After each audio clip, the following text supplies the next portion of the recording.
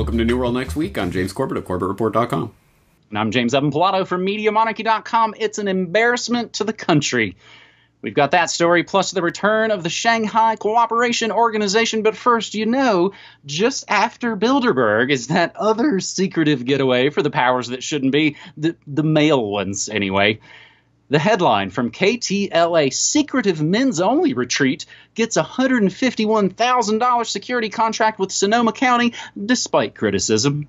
A secretive men's-only retreat hosted by an elite club that has included former U.S. presidents and business leaders will pay for security protection from a Northern California county after a majority of women on the Board of Supervisors on Tuesday reluctantly approved that $151,000 contract. The 3 women and 2 men on the Sonoma County Board unanimously approved the contract with the Bohemian Grove, a private campground owned by the exclusive Bohemian Club. It was the 15th consecutive year that a security contract was approved, which makes you kind of wonder, why is this article such a big deal in the first place? Hey, they did the same thing they've done for the last 15 years. The contract would reimburse the sheriff's department for staff time and related vehicle kind of costs. Supervisors cited the short period of time between their vote and the kickoff of the July 10th through the 28th event as the reason for approving the deal. You should always rush and make decisions because you're running out of time. The concern was we could jeopardize public safety if they were not able to come up with a plan B before encampment, so said Supervisor Linda Hopkins in a telephone interview with KTLA. She feared that even the wealthy, influential Bohemian Club might not be able to find a security detail because of the volume of events held in the summer and the need to book security many, many months in advance. Women on the board had criticized the club at a meeting the week before for excluding women from its event. They questioned whether the county should do business with an entity they say discriminates against women. Shocker, representatives for the Bohemian Club have not responded to telephone messages from the Associated Press seeking comment. KTLA does have a previous article that sort of set this up. Annual Sonoma County men's only retreat hosted by elite club faces scrutiny from officials. And so I think for, those bloodthirsty women who need to join a group of eugenics-obsessed technocrats, there is, because I remembered, I was like, wait, wasn't there a story about Sonia Sotomayor being in the Women's Bohemian Club? And so I dug it up, found the article. Bohemian Grove is the name of the group. New York Women's Club, the female answer to the Bohemian Club. And James Sotomayor resigned from the club so she could join the 9 holy robes of SCOTUS. So here we are yet again, James. It's Bohemian time. Yes, and as much as you read of that article, I don't think you even got to the most deeply weird parts of it, so I hope people will go and read through the entire article that ends up, I consider myself a gentleman, Hopkins said tongue-in-cheek, explaining that the attention surrounding the controversy might create a public safety hazard.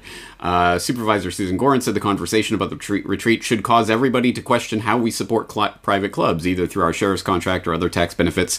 Supervisor James Gore said he acknowledged his position of privilege as a, quote, white dude, and that he learned a lot from his colleagues over the past week.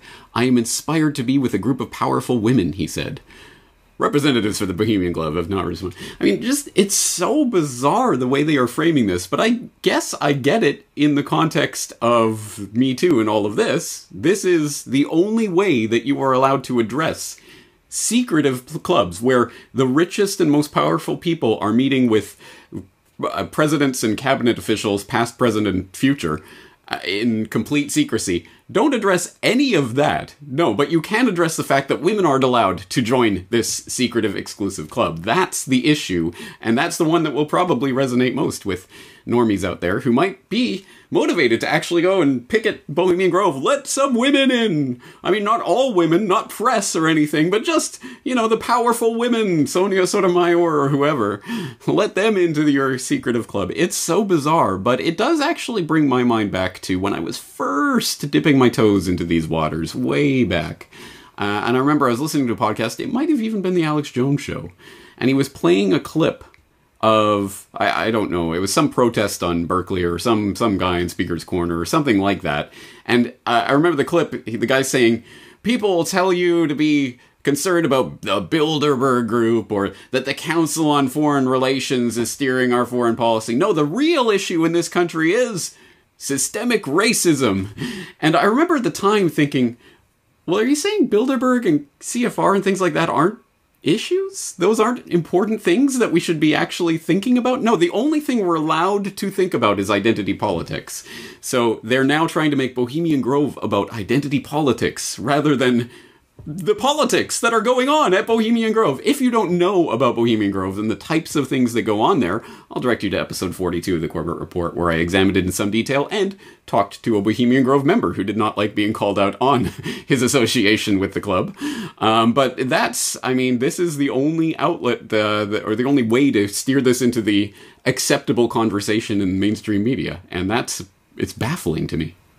Well, and I won't repeat it here, but for people to just go look up what Richard Nixon said about the Bohemian Grove. Typical Nixonian kind of speak. But this is the really interesting part. Again, it's this sort of fake fight. So we've nailed it right there. This is probably going to be the result.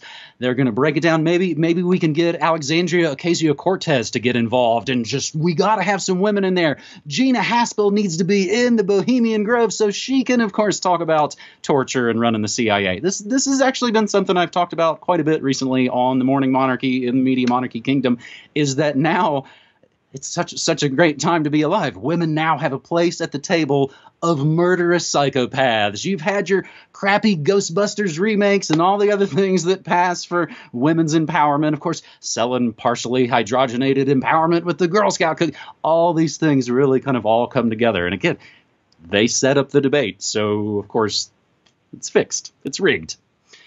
Speaking of meetings, the controlled corporate prostitutes won't talk about our second story this week on New World Next Week, episode 376, the SCO Summit in Bishkek, to address U.S. threats, geopolitics of the region, and cooperation. We haven't talked about it in a while here on New World Next Week, but it's back. At least back in our discussion, and it's back in our discussion because it's not in anyone else's discussions, I think. Shanghai Cooperation Organization, SCO, their 19th summit scheduled to be held in Bishkek, Kyrgyzstan, on June 13th and 14th, pretty much right as this episode is being published. All heads of state, presidents, prime ministers in the Shanghai Cooperation Organization are expected to attend the subject summit. U.S.-Iran tension, Sino-U.S. tension, Afghan issues, Indo-Pacific alliance, and anti-BRI sentiments all will be top of the agenda and may be discussed in depth. So that's part one. That's the one that they won't talk about. And now there's one that they already didn't talk about. Russia-China, the summit which the media ignored. On June 5th, media projectors zeroed in on President Trump and the European leaders of NATO, who, for the anniversary of D-Day, auto-celebrated in Portsmouth peace, freedom, and democracy in Europe, vowing to defend them at any time wherever they may be threatened. The reference, of course, to Russia is clear. Sidebar to this, James, I don't think we've talked about this here, and I guess I'm kind of shocked by it. And of course, I shared it with my wife, and it's just one of these things that kind of slipped by until I looked at it twice. The fantastic piece from Moon of Alabama last week, D-Day and the myth that the U.S. defeated the Nazis. Did you happen to catch the big 75th anniversary D-Day celebrations of all the Allied nations, like Germany, and not Russia? It's just kind of a very little simple thing that I think just flew past everybody. But, of course, some folks noticed because the Nazi-loving royals deleted it from their Twitter accounts. So that's the sidebar of this geopolitics, James. Major medias have either ignored or somewhat sarcastically relegated to the second zone the meeting that took place on the same day in Moscow between the presidents of Russia and China.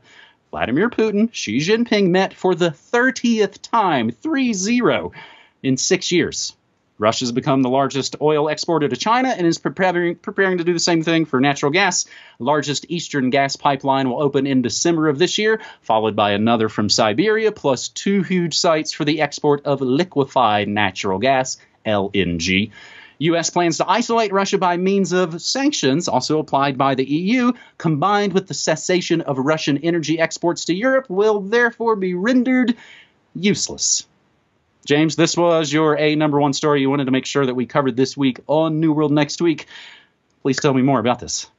All right, well, this is at least partially a follow-up to a question I received in my last questions for Corbett from last week, where someone was asking about the Shanghai Cooperation Organization and why we never hear about it anymore.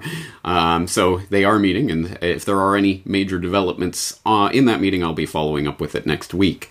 But this is fundamentally important, and this won't be the first time you've heard about it if you're a regular viewer of the Corbett Report, because I do talk about this, but the growing ties between Russia and China are exceptionally important. As the article you're reading from there, I think, gestures towards, with Russia being the largest exporter of oil to China at this point, and soon to be largest exporter of natural gas, they're becoming, I won't say self-contained, but at least self-sustaining economic partners.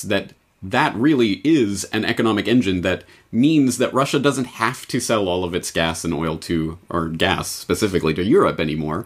And so all of the threat of sanctions and blocking, North Stream and all of these pipeline deals and things isn't as important if they can sell all of their output to China. And China is hungry for it at the moment. So it's from a logical perspective, it makes total logical sense that Russia and China would be cozying up right now, and in fact is the perfectly predictable outcome of the encirclement of Russia and China by NATO. What else are they going to do? They're going to fly into each other's arms, which has to make you think this is part of the geostrategic goal, which is interesting, because the geostrategic goal of the British Empire and then the American Empire throughout the 20th century has always been about driving a wedge between any potential rival in the Eurasian landmass. So it had to be Russia versus Germany and keeping those forces against each other, or whatever kind of geopolitical machinations had to be done to make sure there was no main rival that could come up on the Eurasian landmass, because as we know from Mackinder and all of that, that's the heartland of the world, and whoever controls that controls the whole chessboard, the grand chessboard.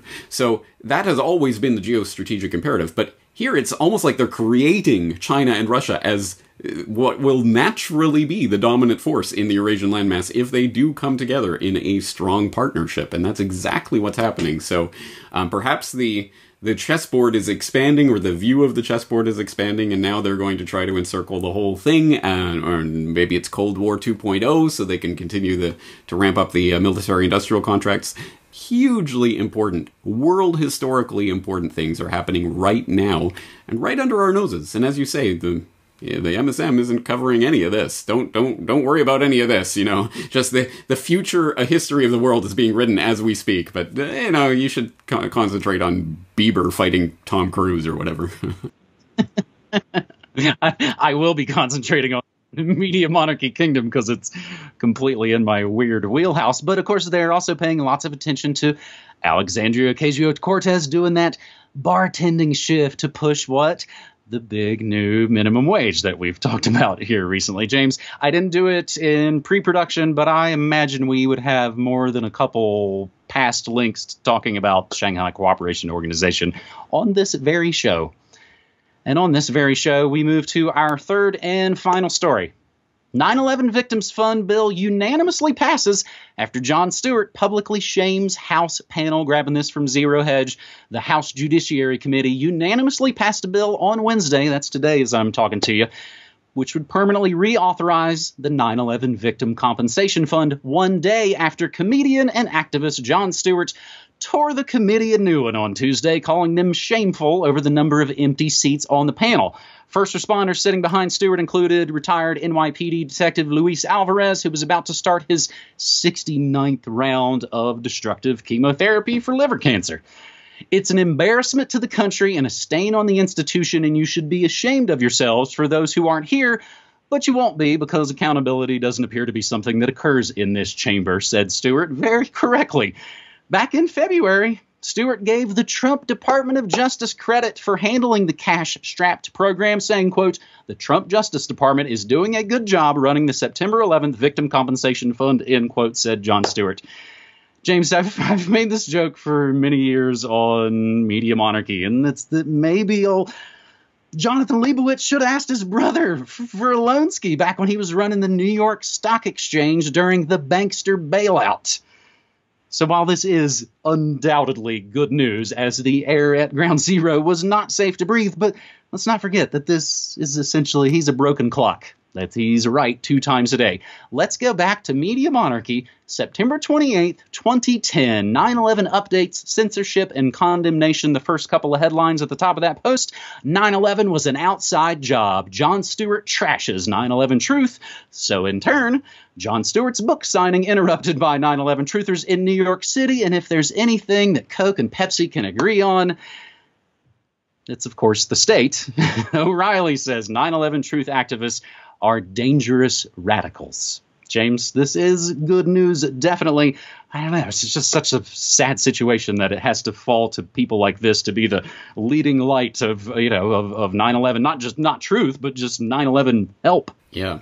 Yeah. Well, this is an aspect of 9/11 truth, and it's an aspect of 9/11 truth that we can all agree on. Even people who follow in the official story hook, line, and sinker, we can all agree that the people who rushed into the smoldering embers there on 9/11 to go and try to save people's lives, they were heroes. No one disagrees with that. They were heroes and did incredible work. And if not were willing to sacrifice their lives, did sacrifice their lives in many cases, if not right there on the day, over the preceding years because of the cancer and other things. This is something that you and I have both talked about in our respective work for many years now. It's exceptionally important that we do support the heroes who did rush in that day. And you know what? It's a broken clock, but it is right at this time on this issue. So yeah, we're not going to turn to Jon Stewart for the truth about what really happened on 9/11. But hey, if everyone looks at this clock, then when it is right, we should be pointing to it. And hey, hats off. I'm not gonna defecate on this. If you go and watch his performance in this congressional hearing, he's spot on. So in this particular case, hey, send it to your normie friends. Hey, this is exactly right. And if you want a good breakdown of this from someone who is very much involved in 9/11 truth, Jason Burmis has his own channel up now that he's posting to quite regularly, and he just covered this the other day. Jon Stewart tells them who they really are. I'll throw that link in. It's a great video, great breakdown, great analysis.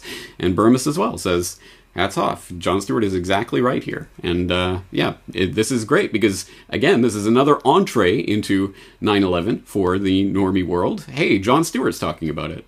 I wonder what else they lied to us about that day. It's just, again, it's just such a weird... It's such a weird media monarchy because the only people that anybody listens to, Ben Stiller went to go talk to Congress. Jon Stewart went to... We only listen to celebrities, and now we're into the point where that's who people want to actually lead the nation. Again, James, I think I've said this lots of times. I think it's important to keep pointing out that Jon Stewart and The Daily Show are the kings of fake news. I truly believe, at least from far as my normie friends and family, one of the main reasons fake lefties have freaked out so hard over Orange Man Bad is because they watched literal fake news for 20 years. Hey, guys, I think the Bush crime family's lying about this thing. Yeah, shut up. Hey, it seems like Obama's doing the same thing, but yeah, shut up. Trump. And now I basically have to turn around to them and go, yeah, shut up. I don't shut up. Here's my segue to wrap this episode up, James. I don't shut up very much while I do news, music, memes, and more Monday through Friday, 9 to 5 at MediaMonarchy.com. Got a great new batch of listeners last week, new members, new listeners. Thanks, of course, in no small part to these New World Next Week episodes. Thanks, James. That was such a smooth segue. I can tell you're a radio man. All right. Awesome. Well, we're going to do it again next week. Until then, thanks for 3 great stories. Take care. Thanks, buddy.